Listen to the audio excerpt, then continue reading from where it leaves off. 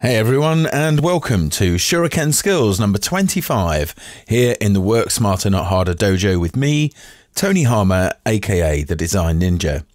This week's Shuriken skill is to develop your social ninja posting skills from Photoshop.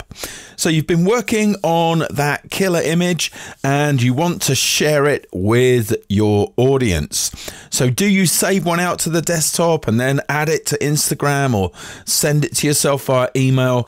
No, of course not. The answer is to use the share arrow at the top of the workspace. If you tap there, you'll find a range of different ways that you can share your work, either at the original size or scaled down for use in something like Instagram, for example, and then just click where you'd want it to post.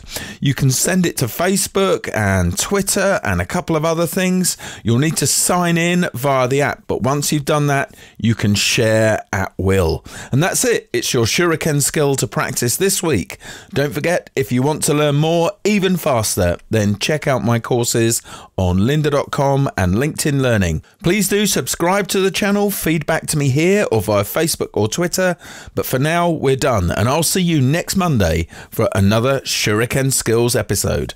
See ya.